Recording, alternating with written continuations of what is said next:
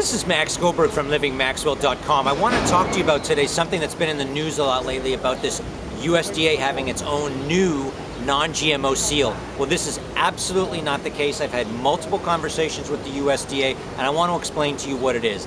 First off, there's a common seal in the marketplace. It's a third-party organization called the Non-GMO Project. So a lot of organic products use this Non-GMO Project seal. But a company in Minnesota called SunOpta that didn't want to use this seal for whatever reason. They went to the government. They said, we want to use this new non-GMO seal. The FDA said fine, and SunOpta gave them the standards which will represent this non-GMO seal. SunOpta then went to the USDA, which has a little-known program called Process Verified. So the USDA verified that SunOpta is actually adhering to these standards that they said they would, and that this non-GMO seal that they proposed is actually true. So all the USDA is verify what SunOpta has proposed. So this new seal is not the USDA's, it's SunOpta's, what they have petitioned to the government.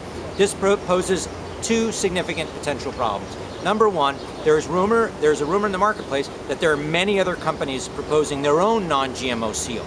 Now, SunOpta seal is not for consumers, it's for commercial purposes, but we potentially could have multiple non-GMO seals in the marketplace for consumers that mean many different things. Meaning they have different levels of GMO contamination, which is allowed.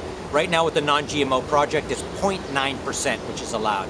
So many different seals in the marketplace is one potential problem. The other potential problem is meat and dairy companies could petition for their own non-GMO seal, and they could say what it means is that the animals have not been genetically modified, but that doesn't mean that the feed that the animals have been eating hasn't been genetically modified. And that's the key thing that I brought up in the Chipotle video a week or so ago, is that animal and meat and dairy products, what is critical is to know if the feed that these animals are eating is genetically modified. So you could potentially see a milk product on the market with a label that says non-GMO, yet the animals that have been producing that milk could have been fed genetically modified feed. And that is a real potential problem. What I want to leave you with is this: always buy organic.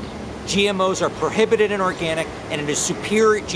Organic is superior to non-GMO because it doesn't have GMOs in it, and all these synthetic pesticides are not allowed in it as well. So I hope this clarifies the situation for you. This is Max Goldberg from Living Maxwell. Just remember to buy well, eat well, and most importantly, live well. Thanks for watching.